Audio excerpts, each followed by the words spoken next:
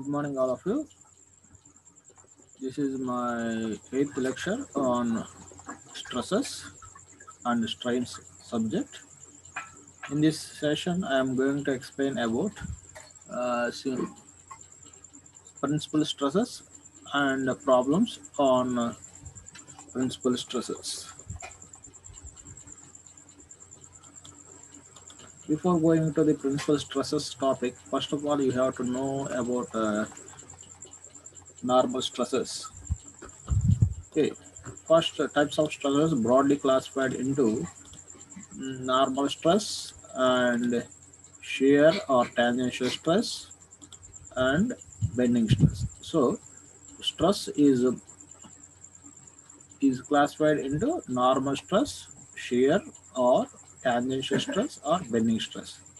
So again, normal stress broadly classified into tensile stresses and compressive stresses. Okay, so these are the important types of stresses.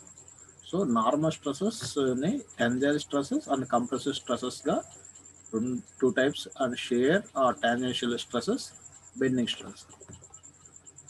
Okay, tensile stresses అనేవి tensile loads వల్ల form అయ్యింది. Compressive stresses అనేవి compressive loads వల్ల form అయ్యింది. ఈ shear loads అనేవి tangential forces వల్ల form అయ్యింది. షియర్ ఆర్ టాంజెన్షియల్ ఫోర్సెస్ వల్ల షియర్ స్ట్రెస్ అనేది వస్తుంది. బెండింగ్ స్ట్రెస్ అనేది బెండింగ్ మూమెంట్ వల్ల ఫామ్ అయింది. అంటే బెండింగ్ లోడ్స్ అనేవి వాటి వల్ల యాక్ట్ అవ్వడం వల్ల బెండింగ్ స్ట్రెస్ అనేది డెవలప్ అయింది. So first of all tensile stress గురించి చూస్తే, the stress induced in a body when subjected to equal and opposite full loads. Okay, to equal and opposite full loads act అయితే వాటిని tensile loads అంటారు. To equal and opposite full loads. Okay, as a result of which there is an increase in length and decrease in lateral dimensions is known as tensile stress. Okay, length increase అయితే tensile loads అంటారండి. ఆ loads act అవడం వల్ల length అనేది increase అవ్వాలి. So tensile stress formula already మనకు తెలుసు, tensile load by cross sectional area. So cross sectional ఏరియాని క్యాపిటల్ ఏతో నేను షియర్ ఫోర్స్ ఆ టెన్జైల్ లోడ్ని PRFతో ఇండికేట్ చేస్తున్నాం. ఓకే, ఇక్కడ టెన్జైల్ లోడ్ అనేది పాజిటివ్ స్ట్రెస్గా తీసుకుంటాం, ఎందుకంటే ఇక్కడ లెంత్ అనేది ఇంక్రీజ్ అయింది కాబట్టి. సో ఇది పాజిటివ్ స్ట్రెస్, ఇక్కడ positive side for tensile loads. వెరాజ్ కంప్రెసివ్ స్ట్రెసెస్కి వస్తే, to equal and opposite push loads కనుక యాక్ట్ అయితే, దానివల్ల లెంత్ అనేది కనుక రెడ్యూస్ అయితే, డిక్రీజ్ అయితే, అప్పుడు దాన్ని కంప్రెసివ్ స్ట్రెసెస్ అంటాం. వాటి వల్ల ఫామ్ అయ్యే స్ట్రెస్ కంప్రెసివ్ స్ట్రెసెస్ అన్నారు. ఓకే, ఈ two forces to equal and opposite push loads ఏమంటారంటే కంప్రెసివ్ ఫోర్సెస్ అంటాం. ఆ కంప్రెసివ్ ఫోర్సెస్ వల్ల ఫామ్ అయ్యే స్ట్రెస్ని కంప్రెసివ్ స్ట్రెస్ అంటాం. Okay, so compressive stress formula compressive load are push load divided by cross sectional area.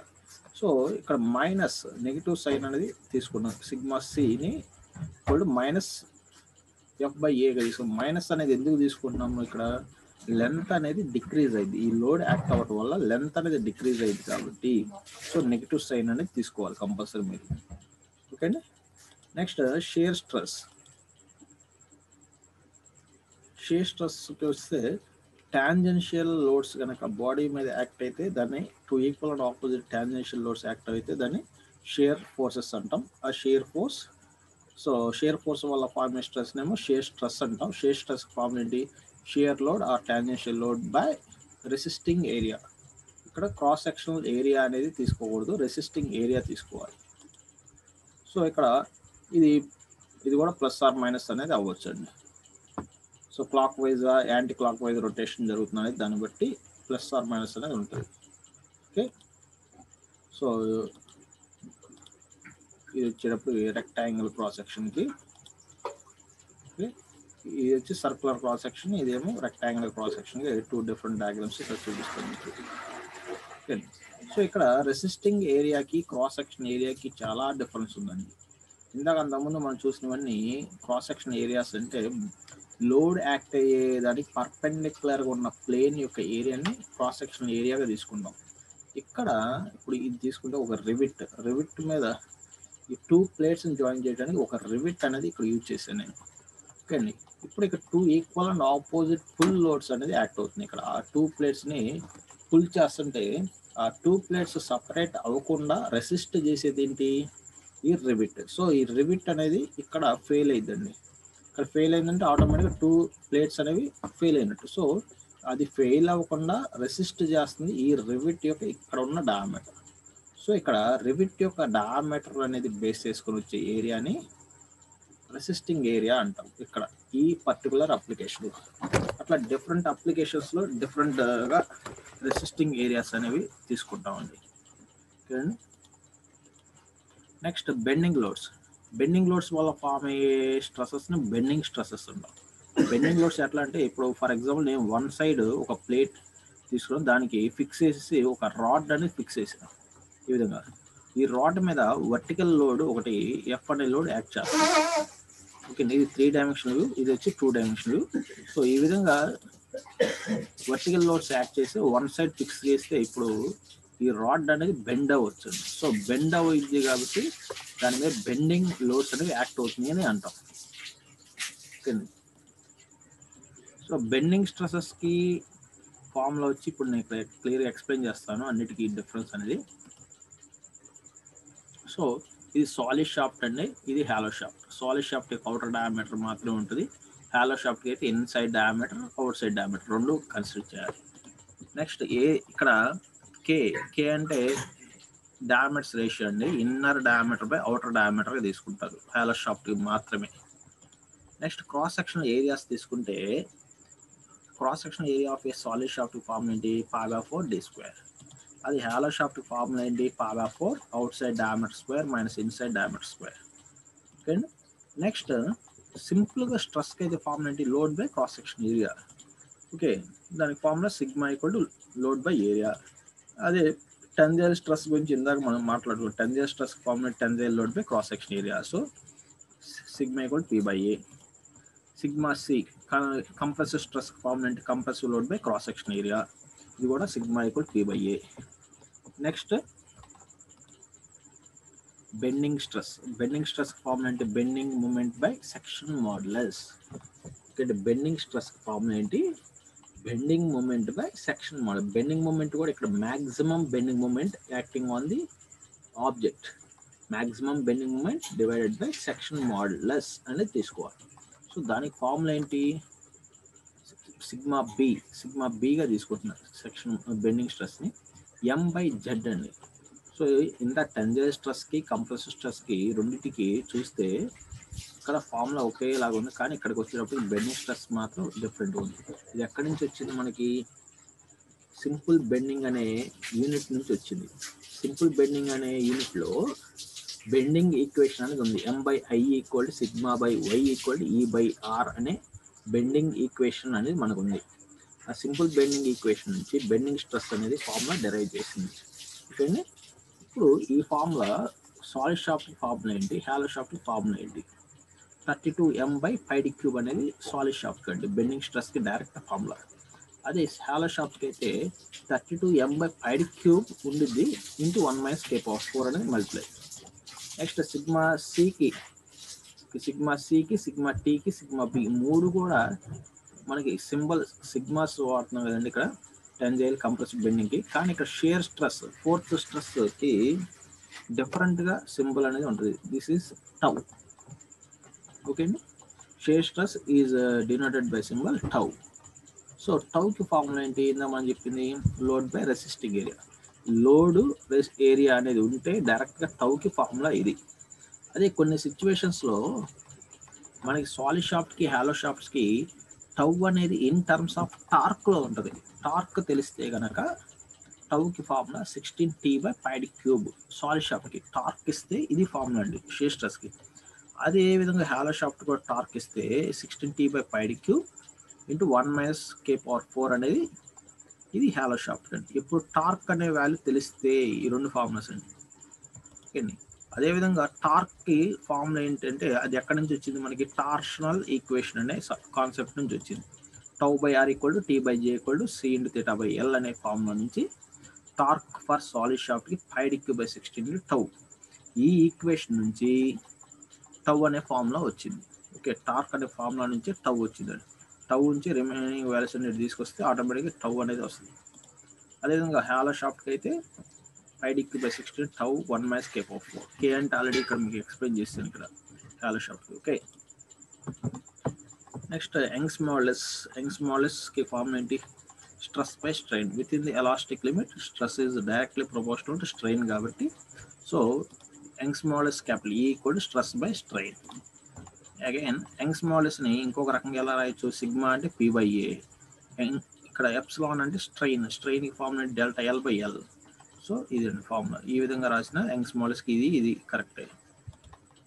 దీని నుంచి చేంజ్ ఇన్ లెంత్ అనేది ఫైండ్ అవుట్ చేయాలనుకుంటే ఈ ఫార్ములా నుంచి change in length delta L equal to P into the cross multiplication చేస్తే delta L అనేది వస్తుంది P into L/A. అంటే change in length find out చేయమంటే ఈ formula.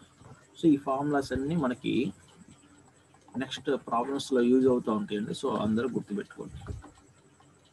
Next coming to the our main topic, that is the principal stresses and principal planes. Okay, in the previous class we have discussed about the direct tangential and compressive stress as well as simple shear. Previous slides lo already meeku simple direct tangential stress, direct compressive stress, direct shear stresses అనేవి మీకు already ఇప్పుడు formulas చెప్పాను కదండి. Okay, ఆ concepts అనేవి ఒకటి అంటే అవి ఎలా ఈ ఆబ్జెక్ట్ అనేది ఇట్లా ఉంటే ప్లేన్కి నార్మల్గా అంటే 90 degreesతో లోడ్స్ యాక్ట్ అయితే వచ్చే స్ట్రెసెస్ అండి అవన్నీ. Direct compressive stress, direct tensile stresses అనేవి ప్లేన్కి 90 degreesతో యాక్ట్ అవుతాయి. అదే షేర్ స్ట్రెస్ అయితే సింపుల్ షేర్ అయితే సర్ఫేస్కి టచ్ అవుతూ వస్తాయి. Next but it has been observed that at any point in a strained material there are three planes mutually perpendicular to each other which carry direct stresses only and no shear stresses. So ఎక్కడైనా సరే ఆ బాడీకి ఏ point అయినా తీసుకోండి, ఎక్కడైనా point తీసుకుంటే ఆ point దగ్గర 3 ప్లేన్స్ అనేవి మ్యూచువల్లీ పర్పెండిక్యులర్గా ఉంటాయి. అంటే ఒకదానికి ఒకటి 90 degreesతో మేక్ చేస్తూ ఉంటాయి. వాటిని మ్యూచువల్లీ పర్పెండిక్యులర్ ప్లేన్స్ అంటాం. ఓకే, ఆ పర్పెండిక్యులర్ ప్లేన్స్కి దగ్గర ఉండే స్ట్రెసెస్ని నార్మల్ స్ట్రెసెస్ అంటాం. ఓకే అండి, వాటిని ఏమంటారు? నార్మల్ స్ట్రెసెస్ అంటాం. సో నార్మల్ స్ట్రెస్ అంటే ఏంటంటే 90 degreesతో ప్లేన్కి 90 degreesతో యాక్ట్ అయ్యే లోడ్స్ వల్ల ఫార్మ్ అయ్యే స్ట్రెసెస్ని నార్మల్ స్ట్రెసెస్ అంటాం. వీటికి షియర్ స్ట్రెసెస్ అనేవి ఉండవు ఇక్కడ. ఓకే అండి, so shear stresses it may be noted that out of these 3 direct stresses one will be maximum and other will be minimum. So the sigma x, sigma y, sigma z తీసుకుంటే for example sigma one అనేది x access మీద act అవుతుంది load, sigma two అనేది y access మీద act అవుతుంది load. అదేవిధంగా z యాక్సెస్లో కూడా తీసుకుంటే z యాక్సెస్ సిగ్మా 3 అనేది తీసుకోవచ్చు. ఓకే, ఆ 3 స్ట్రెసెస్లో ఏదో ఒకటి మాత్రమే మ్యాక్సిమం ఉంటుంది, ఇంకొకటి మినిమం ఉంటాయి. ఓకే అండి, లోడ్ బై ఏరియా మనకి ఇందాక ఫార్ములాస్ చూసాం, compressive stress, direct tensile stresses, shear stresses ఫార్ములాస్లో చూసిన విధంగా మనకి చేస్తే ఏదో ఒకదానికి మ్యాక్సిమం వాల్యూ, ఇంకో దానికి మినిమం వాల్యూస్ వస్తాయి. ఓకే, మ్యాక్సిమం వచ్చే వాల్యూని మ్యాక్సిమం స్ట్రెస్ అంటాం, మినిమం వాల్యూని మినిమం స్ట్రెస్ అంటాం. Okay, these perpendicular planes which have no shear stresses are known as principal planes. A planes మీద అయితే షియర్ స్ట్రెస్ అనేది జీరోగా ఉంటుందో ఆ ప్లేన్స్ని ప్రిన్సిపల్ ప్లేన్స్ అంటాం. కానీ ఏ ప్లేన్స్ మీద అయితే షియర్ స్ట్రెస్ అనేది జీరోగా ఉంటుందో ఆ ప్లేన్స్ని ఏమంటారు? ప్రిన్సిపల్ ప్లేన్స్ అంటాం. ఓకే అండి, ఆ ప్రిన్సిపల్ ప్లేన్స్ దగ్గర ఫామ్ అయ్యే స్ట్రెసెస్ని ప్రిన్సిపల్ స్ట్రెసెస్ అంటాం. ఓకే అండి, ఆ ప్రిన్సిపల్ ప్లేన్స్ దగ్గర వచ్చిన స్ట్రెసెస్ని ప్రిన్సిపల్ స్ట్రెసెస్ అంటాం. The planes on which the maximum shear stress act are known as planes of maximum shear. A plane మీద అయితే మ్యాక్సిమం షియర్ స్ట్రెస్ అనేది ఫామ్ అయిద్దో ఆ ప్లేన్ని maximum plane of maximum shear అని అంటారు. ఆ ప్లేన్ని ఏ ప్లేన్ దగ్గర అయితే మ్యాక్సిమం షియర్ స్ట్రెస్ వస్తుందో ఆ ప్లేన్ని ప్లేన్ ఆఫ్ మ్యాక్సిమం షియర్ అంటాం. ఇక్కడ ఇక్కడ మీరు అబ్జర్వ్ చేస్తే σ1 హారిజాంటల్ యాక్ట్, σ2 వర్టికల్ యాక్ట్ అవుతుంది, టౌ అనేది టాంజెన్షియల్గా యాక్ట్ అవుతుందండి బాడీ మీద. సో ఇక్కడ ఈ పాయింట్ దగ్గర నేను ఈ ప్లేన్ అనేది ఒకటి డ్రా చేసి ఈఎఫ్ అనే ప్లేన్ డ్రా చేస్తే ఈఎఫ్ అనే ప్లేన్ దగ్గర sigma maximum stress and normal stress, share stresses అనేవి ఫామ్ అవుతాయి. ఓకేనా, అక్కడ determination of principal stresses for a member of subjected to biaxial stresses. So two loads form act అవుతుంటే two stresses వస్తాయండి. So అలాంటప్పుడు మనం ఎలాంటి ఫార్ములా తీసుకోవాలి, కంబైన్డ్ ఫార్ములా ఏంటి? when a member is subjected to biaxial stresses, that is a direct stress in two mutually perpendicular planes accompanied by simple shear, then the normal and shear stresses are obtained as shown below. అంటే ఇక్కడ మీకు diagram చూస్తే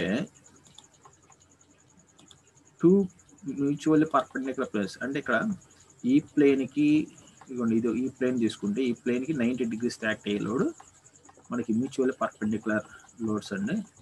so దీనికి ఆపోజిట్లో ఉంటాయి, two equal and opposite ఈ ప్లేన్స్కి. Next అదేవిధంగా why డైరెక్షన్లో ఇక్కడ ఈ ప్లేన్కి నార్మల్గా తీసుకున్న ఇది ఒకటి, ఇవన్నీ డైరెక్ట్ స్ట్రెస్సెస్ అండి.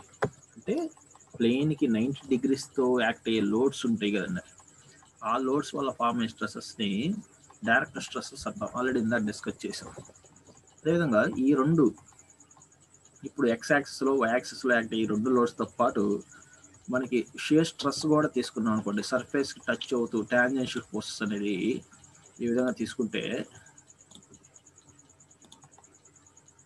ఈ విధంగా షియర్ ఫోర్సెస్ వల్ల ఫామ్ అయ్యే స్ట్రెస్, షియర్ స్ట్రెస్ కూడా తీసుకుంటే అప్పుడు మనకి కామన్గా కంబైన్డ్గా మ్యాక్సిమం స్ట్రెస్ ఎంత వస్తుంది, మినిమం స్ట్రెస్ అనేది ఎంత వస్తుంది అనేది ఫైండ్ అవుట్ చేయడానికి మనకి ఇక్కడ ఫార్ములాస్ అనేవి ఉన్నాయి.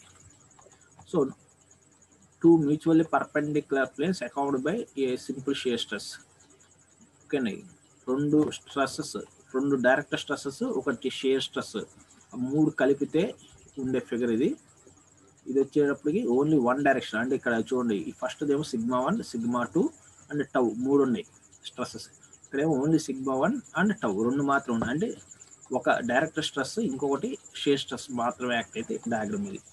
సో మనకి ఇచ్చే ప్రాబ్లమ్స్లో ఈ టూ మోడల్స్లో ఏదో ఒక మోడల్కి సంబంధించి ఉండిద్దండి. ఓన్లీ టూ లోడ్స్ యాక్ట్ అవుతాయా, త్రీ లోడ్స్ యాక్ట్ అవుతాయా, ఆ ప్రాబ్లమ్ని బేస్ చేసుకొని మనకి ఆ ఫార్ములాస్ ఎలా ఉంటాయి అంటే, ఇప్పుడు ఫర్ ఎగ్జాంపుల్ ఇక్కడ σ1, σ2 and tau three loads act అయితే σtకి ఫార్ములా ఏంటి అండ్ టౌకి ఫార్ములా ఏంటి అనేది చూస్తే, ఫార్ములా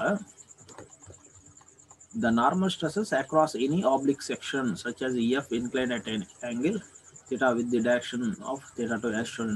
అంటే నేను ఒక ఆబ్లిక్ ప్లేన్ EF అనేది ఇన్క్లైన్ ప్లేన్ తీసుకుంటే ఆ ప్లేన్ మీద యాక్ట్ అయ్యే మ్యాక్సిమం స్ట్రెస్ కావాలి నాకు, నార్మల్ స్ట్రెస్ కావాలంటే నాకు ఇప్పుడు ఫార్ములా ఏంటి, the tangential stress or shear stress across the section EF టౌ1, టౌకి formula ఇదండి, టౌ1కి. అదేవిధంగా σtకి ఇది టౌ1కి, ఇది వచ్చి σt అనేది వచ్చి నార్మల్ స్ట్రెస్ అండి, టౌ అనేది వచ్చి టాంజెన్షియల్ స్ట్రెస్. ఓకే, ఇక్కడ ఈ ఫార్ములాస్లో cos2θ sin2θ అనేవి ఉన్నాయి, వాటి ఫార్ములాస్ ఇవి.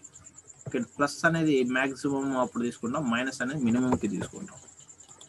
నెక్స్ట్ అసలు మనకి ప్రాబ్లమ్స్ యూజ్ చేసే ఫార్ములాస్ ఏంటనేది అసలు అవి చూస్తే, వాటి నుంచి ఆ sin2θ cos2θ అనేవి ఆ ఈక్వేషన్స్ సబ్స్టిట్యూట్ చేస్తే ప్లస్ వాల్యూస్ సబ్స్టిట్యూట్ చేసినప్పుడు వచ్చే stress maximum principal stress or maximum normal stress అనమాట. సో σt1తో ఇండికేట్ చేస్తాం, σt1 = σ1 + σ2/2 + 1/2 square root of σ1 - σ2 whole square + 4/2.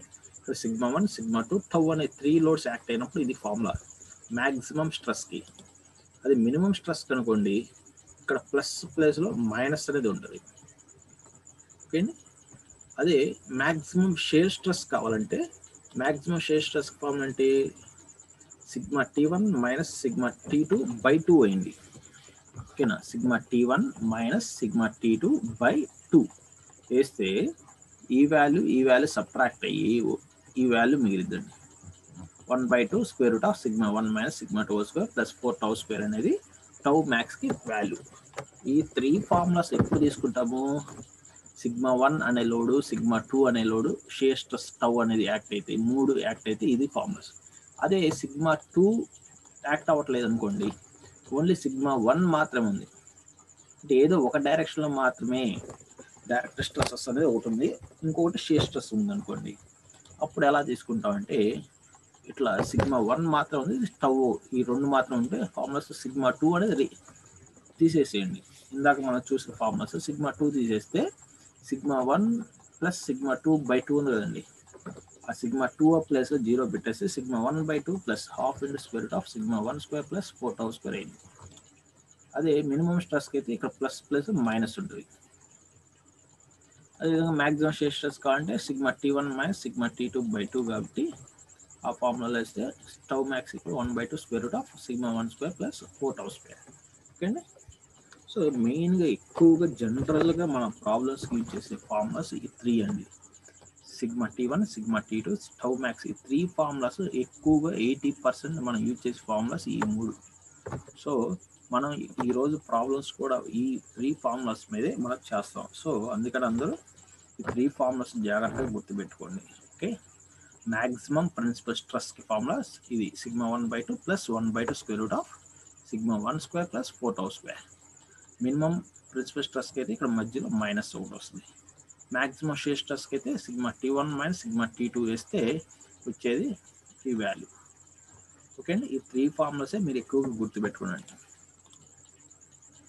Next applications. Principal stresses అనేవి ఎక్కడ యూజ్ చేస్తాం?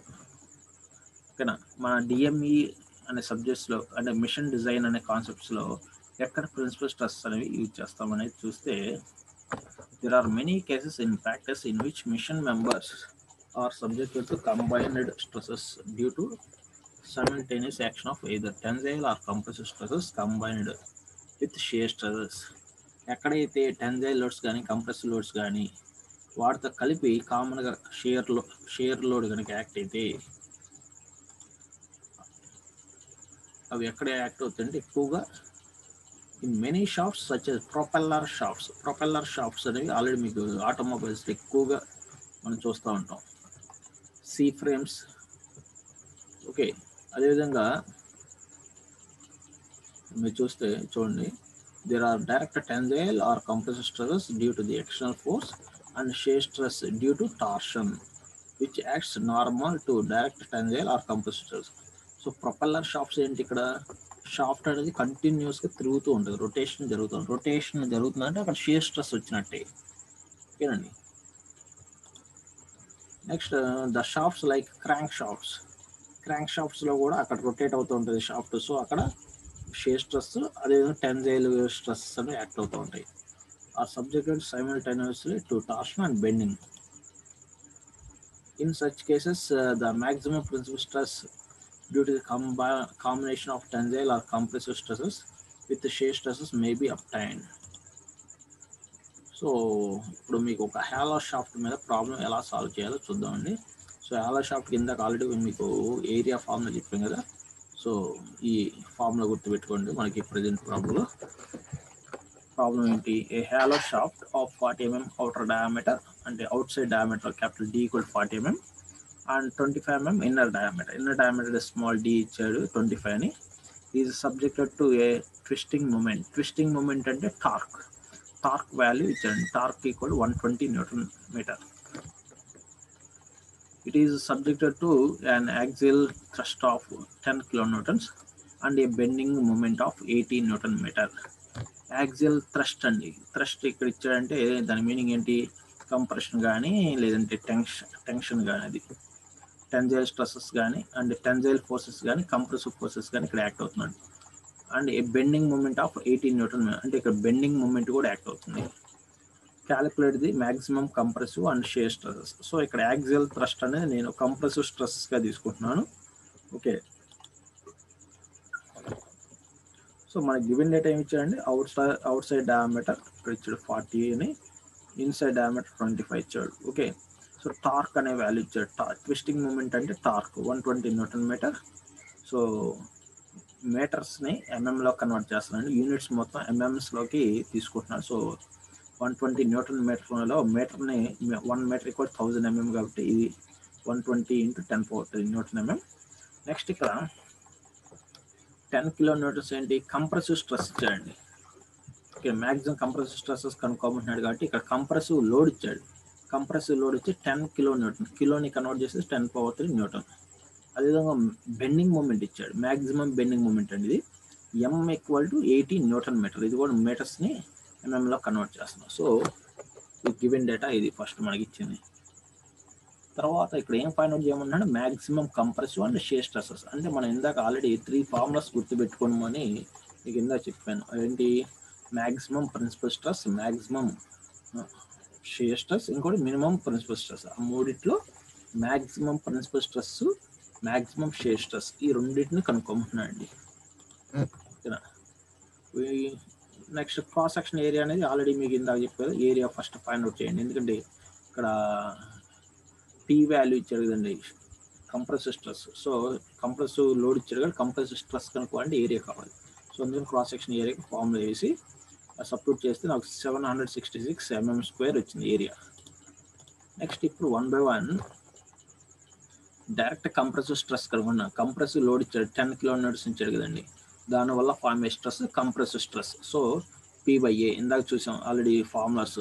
కంప్రెసివ్ స్ట్రెస్ ఫార్ములా ఏంటి, compressive load by cross section area. So compressive load 10 kN ఇచ్చాడు, area అనేది already find out చేశాడు. చేస్తే కంప్రెసివ్ స్ట్రెస్ వచ్చేసింది. కంప్రెసివ్ లోడ్ ఇస్తే కంప్రెసివ్ స్ట్రెస్ వచ్చింది. అదేవిధంగా నెక్స్ట్ ఇందాక మీకు బెండింగ్ మూమెంట్ ఇచ్చాడండి. బెండింగ్ మూమెంట్ ఇస్తే మనకి బెండింగ్ స్ట్రెస్ వచ్చింది ఆటోమేటిక్గా. సో బెండింగ్ స్ట్రెస్ ఫార్ములా ఏంటి, M/Z, సిగ్మా B = M/Z. ఇందాక మనం చూసాం. డైరెక్ట్గా హాలో షాఫ్ట్కి మీకు ఒక ఫార్ములా చెప్పాను బెండింగ్ స్ట్రెస్కి, లేదంటే ఇక్కడ జెడ్ అనే ఈ ఫార్ములాని యూజ్ చేసి ఇక్కడ సబ్స్టిట్యూట్ చేస్తే M అనే వాల్యూ ఇచ్చాడు, జెడ్ అనే వాల్యూ కనుక్కొని సబ్స్టిట్యూట్ చేసి బెండింగ్ స్ట్రెస్ అని కనుక్కోవచ్చు. లేదంటే ఇందాక మీకు ఫార్ములాస్లో డైరెక్ట్గా బెండింగ్ స్ట్రెస్కి ఒక ఫార్ములా చెప్పాను, అదైనా యూజ్ చేయొచ్చు.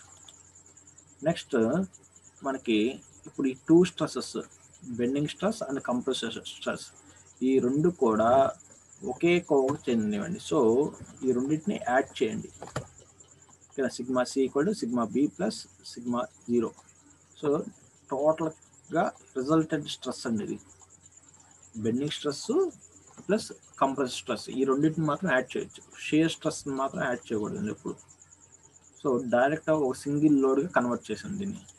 తర్వాత ఇప్పుడు టార్క్ ఇచ్చాడు మనకి. టార్క్ ఇస్తే టార్క్ ఫర్ హాలో షాఫ్ట్కి ఆల్రెడీ ఇందాక మీకు ఫార్ములాస్ చెప్పాను నేను. ఆ ఫార్ములాని యూజ్ చేస్తే మనకి టార్క్ = 5dq/16 × 1 - k⁴ × టౌ అనే ఒక ఫార్ములా వేసాను. ఆ ఫార్ములాని ఇది కూడా సేమ్ ఒకటే అండి. సో ఈ ఫార్ములా నుంచి కూడా మీకు ఇక్కడ T వాల్యూ తెలుసు, ఇక్కడ తెలియని వాల్యూ టౌ అనేది. సో ఆ టౌ అనేది షియర్ స్ట్రెస్ అనేది ఫైండ్ అవుట్ చేశారు. సో షియర్ స్ట్రెస్కి డైరెక్ట్గా ఇందాక ఒక ఫార్ములా చెప్పిన షార్ట్కట్ ఫార్ములా, ఆ ఫార్ములా యూజ్ చేసి డైరెక్ట్గా చేయొచ్చు. ఓకే, సో మనకి టోటల్గా 2 స్ట్రెసెస్ వచ్చేసినాయి. డైరెక్ట్ కంప్రెసివ్ స్ట్రెస్ వచ్చింది, షియర్ స్ట్రెస్ వచ్చింది. నెక్స్ట్ ఇప్పుడు మ్యాక్సిమం కంప్రెసివ్ స్ట్రెస్కి ఫార్ములా ఏంటి, maximum principal stress. Maximum principal స్ట్రెస్కి formula ఏంటి, σ/2 + 1/2 √1 σ² + 4τ². ఇందాక మీకు 3 ఫార్ములాస్ గుర్తుపెట్టుకుని ఆ ఫార్ములాని, ఇది మ్యాక్సిమం ప్రిన్సిపల్ స్ట్రెస్ అండి. ఇది σ/2 + 1/2 σ² + 4τ². సిగ్మా ప్లస్ సిగ్మా C ఉంది అంతే. ఓకేనా, సబ్స్టిట్యూట్ చేసే వాల్యూస్ నాకు మ్యాక్సిమం ప్రిన్సిపల్ స్ట్రెస్ = ఈ వాల్యూ వచ్చింది. మ్యాక్సిమం ప్రిన్సిపల్ స్ట్రెస్ ఇక్కడ ఏంటి, కంప్రెసివ్ లోడ్సే కదండి ఇక్కడ యాక్ట్ అవుతుంది. సో మ్యాక్సిమం కంప్రెసివ్ స్ట్రెస్ వచ్చింది. Next maximum shear stress కనుక్కోమంటే formula ఏంటి, టౌ మ్యాక్స్ = 1/2 σ² + 4τ² అనేది మ్యాక్సిమం షియర్ స్ట్రెస్ ఫార్ములా. ఓకేనా, ఆల్రెడీ మీకు చెప్పిన ఆ ఫార్ములాసే సేమ్ సబ్స్టిట్యూట్ చేస్తే మనకి మ్యాక్సిమం షియర్ స్ట్రెస్ వచ్చింది. సో మనకి ఫైండ్ అవుట్ చేయమని ఈ 2 వాల్యూస్ అండి. సో ఇది ప్రాబ్లం అయిపోయింది. నెక్స్ట్ ఇలాంటిది ఇంకొక ప్రాబ్లం చూద్దామండి. ఏ shaft as shown in figure, ఈ ఫిగర్ చూడండి, క్యాంటిలివర్ బీమ్ ఇచ్చాడు, is subjected to A bending load of 3 kN. ఇవ్వండి, ఇది క్యాంటిలివర్. ఇక్కడ ఈ ఎండ్ దగ్గర 3 kN అనే లోడ్ వర్టికల్గా యాక్ట్ అవుతుంది. ఓకే, బెండింగ్ లోడ్ అండి ఇది. And pure torque of 1000 Newton metre. చూడండి ఇక్కడ ఒక క్లాక్ వైజ్ డైరెక్షన్ ఒక లోడ్ చూపిస్తున్నాను. చూడండి క్లాక్ వైజ్ డైరెక్షన్ లోడ్ ఎంత 1000 న్యూటన్ మీటర్. కానీ ఈ క్లాక్ వైజ్ డైరెక్షన్ వచ్చి దట్ ఈస్ టార్షన్ అనమాట. టార్క్ ఇచ్చాడు. Next axle pull force of 15 kilometres. So ఇక్కడ లాగే లోడ్ ఇచ్చాడు 15. ఇక్కడ చూడండి టెన్జైల్ లోడ్ ఇచ్చాడు 15 కిలోమీటర్స్. ఓకే, టెన్జైల్ లోడ్ వచ్చి 15 కిలోమీటర్స్ హారిజాంటల్ యాక్ట్ అవుతుంది load. Calculate the stresses at a and B. Okay, ఈ 3 లోడ్స్, ఈ 3 ఫోర్సెస్, ఒకటి వర్టికల్గా, ఒకటి హారిజాంటల్గా, ఇంకోటి ట్విస్టింగ్ మూమెంట్ అనేది యాక్ట్ అవుతుందంటే మనకి ఇప్పుడు రిజల్టెంట్ స్ట్రెస్ ఎట్ ఏ దగ్గర ఎంత ఉంది, అట్ బి దగ్గర ఎంత ఉంది, మ్యాక్సిమం మినిమం స్ట్రెసెస్ అనేవి ఎంత ఉంది అనేది కనుక్కోమంటున్నాడు. అంటే maximum principal stress, minimum principal stress, maximum share stress అనేవి ఎట్ ఏ దగ్గర, ఎట్ బి దగ్గర ఫైండ్ అవుట్ చేయాలి. ఓకే అండి. First of all given data చూస్తే ఇది బెండింగ్ లోడ్ అండి. డబ్ల్యూ అనేది bending load 3 kilometres, 3000 Newton's. Next torque ఇచ్చాడు. Torque equal 1000 Newton metre.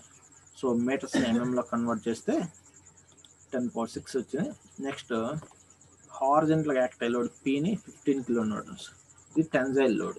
P అనేది టెన్జైల్ లోడ్, డబ్ల్యూ అనేది bending load. Okay, next X ఇక్కడ నుంచి ఇక్కడికి ఉన్న దూరం అండి. ఇక్కడ ఫిక్స్డ్ ఎండ్కి యాక్ట్ అయ్యే లోడ్కి మధ్య ఉన్న దూరం ఎక్స్కే తీసుకుంటున్నాం, ఎందుకంటే బెండింగ్ మూమెంట్ ఫైండ్ అవుట్ చేయాలి కాబట్టి. సో ఇక్కడ మనకి ఇది ఈ షాఫ్ట్ని డయామీటర్ 50 mm డయామీటర్ అని ఇచ్చాడు. ఇక్కడ హ్యాలో అనే పదం వాడలేదంటే అది సాలిడ్ షాఫ్ట్. సో మనకి సాలిడ్ షాఫ్ట్ ఇచ్చాడు. సో సాలిడ్ షాఫ్ట్కి ఏరియా ఫార్మ్ ఏంటి, π/4d². డి ఈక్వల్ ఎంత ఇచ్చాడు, 50 mm ఇచ్చారు. ఇక్కడ 50 mm సబ్స్టిట్యూట్ చేస్తే నాకు ఏరియా, క్రాస్ సెక్షన్ ఏరియా అనేది వచ్చేసింది. సో క్రాస్ సెక్షన్ ఏరియా వస్తే ఇక్కడ డైరెక్ట్గా మనకి హారిజాంటల్ యాక్ట్ అయ్యే లోడ్ ఏంటండి, డైరెక్ట్ టెన్జైల్ స్ట్రెస్ అనమాట. అంతే కదండి, ఇందాక ఆల్రెడీ మనం స్టార్టింగ్లో ఫండమెంటల్స్ చూసాం కదా. హారిజాంటల్గా ఇట్లా లోడ్ యాక్ట్ అయితే, అలాంగ్ ది యాక్సిస్ యాక్ట్ అయితే లోడ్, అది tensile load. So tensile loads act అయితే tensile stress form tensile load by cross section area. Tensile load ఎంత 15 కిలోన్యూటన్స్ బై ఏరియా వేస్తే sigma not, tensile and sigma tea are sigma not me ఇష్టం అండి. Next ఇవ్వండి, ఈ 3 kilonewtons వల్ల form ఏదేంటి, bending stress. Bending stress form ఏంటి, sigma B by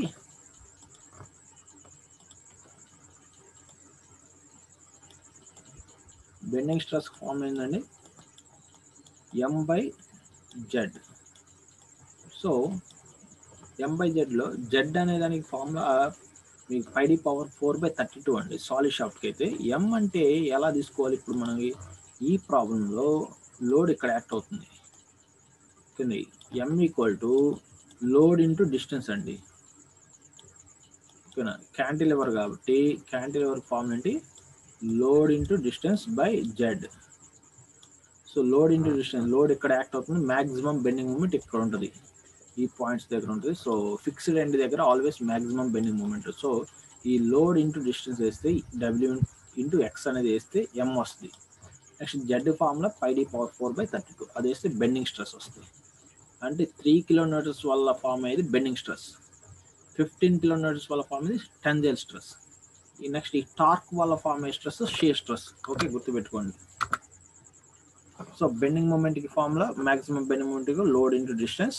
okay, next section models for solid shaft. Solid shaft formula ఏంటి, πd³/32. Already ఇందాక స్టార్టింగ్లో మీకు ఫార్ములాస్ అని చూపించాను, ఆ ఫార్ములాస్ చూస్తే మీకు అర్థమైంది. Z equal to πd³/32. Next bending stress కి both A and B points ఒకే చూడండి ఫిక్స్డ్ ఎండ్ దగ్గర. సో బెండింగ్ స్ట్రెస్ అనేవి రెండింటికి కామన్గా ఒకటే, M/Z ఫార్ములా. ఎం అనేది ఫైండ్ అవుట్ చేశాను, జెడ్ అనేది ఫైండ్ అవుట్ చేసి సబ్స్టిట్యూట్ చేస్తే బెండింగ్ స్ట్రెస్ వచ్చేది. Next shear stress. Shear stress formula ఏంటి అది కనుక్కో. నెక్స్ట్ ఇది ఇక్కడ వచ్చి కంబైన్డ్గా మనకి బెండింగ్ స్ట్రెస్, టెన్జైల్ స్ట్రెసెస్ రెండు ఉండే కదండి, ఆ రెండింటిని యాడ్ చేస్తున్నాం. బెండింగ్ స్ట్రెసెస్ని, టెన్జైల్ స్ట్రెసెస్ని రెండింటిని యాడ్ చేస్తే ఇది వచ్చింది నాకు ఆన్సర్. ఓకే, నెక్స్ట్ ఇందాక మనం గుర్తుపెట్టుకోమన్న ఫార్ములాస్ ఈ 3 అండి.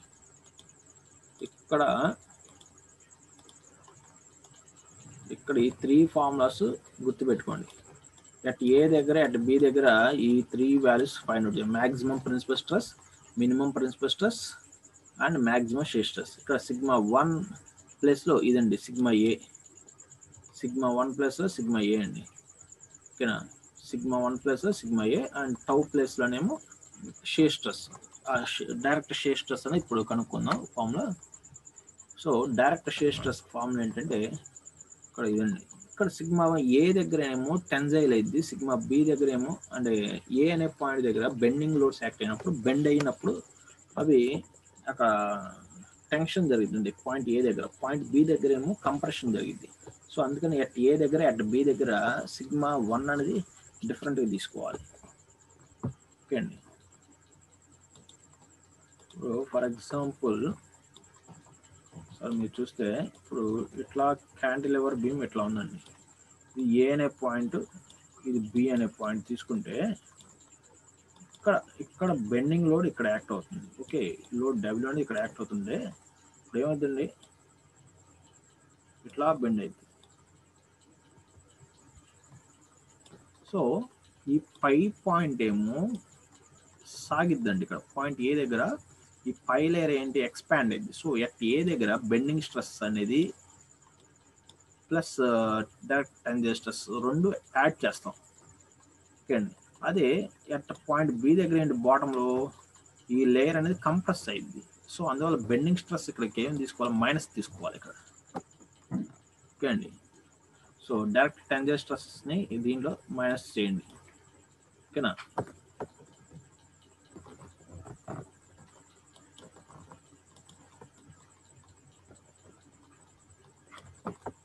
సో ఒకసారి బ్యాక్కి వస్తే ఇక్కడేమో ఎట్ ఏ దగ్గర బెండింగ్ స్ట్రెస్ని టెన్జైల్ స్ట్రెస్ని రెండు యాడ్ చేసి ఎట్ ఏ అనే పాయింట్ దగ్గర రెండు పాజిటివ్ అండి.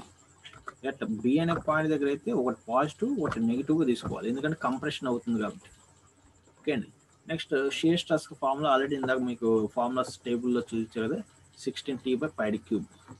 సో ఆ ఫార్ములా వేస్తే మనకి టౌ అనేది షియర్ స్ట్రెస్ వచ్చింది. ఇప్పుడు 3 వచ్చేసి నెక్స్ట్ ఇందాక sigma maximum principal stress formula వేసాము. సో అది సిగ్మా 1/2 + ½ × స్క్వేర్ ఆఫ్ సిగ్మా 1² + 4τ² అనే ఫార్ములా వేసాం కదా. ఆ ఫార్ములా వేస్తే సబ్స్టిట్యూట్ చేస్తే మనకి మ్యాక్సిమం ప్రిన్సిపల్ స్ట్రెస్ అనేది వచ్చింది. నెక్స్ట్ ఇక్కడ మధ్యలో మైనస్ పెడితే మినిమం ప్రిన్సిపల్ స్ట్రెస్ అయింది ఈ వాల్యూ. నెక్స్ట్ సిగ్మా ఏలోంచి ఇక్కడ సిగ్మా ఏ మ్యాక్స్లోంచి సిగ్మా ఏ మినిమం సబ్ట్రాక్ట్ చేసి /2 వేస్తే వచ్చేది మ్యాక్సిమం షియర్ స్ట్రెస్. ఓకే అండి. మ్యాక్సిమం సిగ్మా ఏ మైనస్ మినిమం సిగ్మా ఏ /2 వేస్తే ఇది ఫార్ములా. ఓకే అండి, ఇది ఆన్సర్ వస్తుంది. సో ఎట్ పాయింట్ ఏ దగ్గర ఉండే స్ట్రెస్సెస్ ఇవి, maximum value, minimum value, maximum shear stress value. Similar way at point B దగ్గర మనకు ఉండేవి సిగ్మా బి అనే స్ట్రెస్ టౌ అనేది ఉంటుంది. సో టౌ అనేది కామన్ అండి ఎట్ ఏ దగ్గర ఎట్ బి దగ్గర. ఓకేనా. సో ఇక్కడ సబ్స్టిట్యూట్ చేస్తే maximum principal stress equal sigma 1/2 + ½ × square of sigma 1² + 4τ². Substitute చేస్తే ఆన్సర్ ఇది.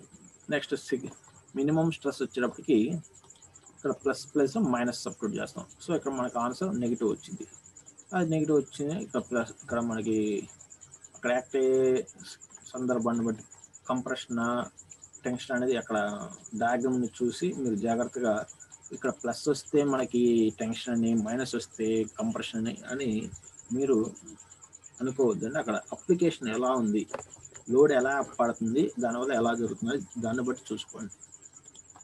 Next shear స్ట్రెస్కి formula maximum minus minimum /2 వేస్తే వచ్చింది. సో టోటల్గా ఎట్ పాయింట్ బి దగ్గర ఇవి స్ట్రెసెస్, ఎట్ పాయింట్ దగ్గర ఇందాకటి. సో ఇదండి టోటల్ ప్రాబ్లం.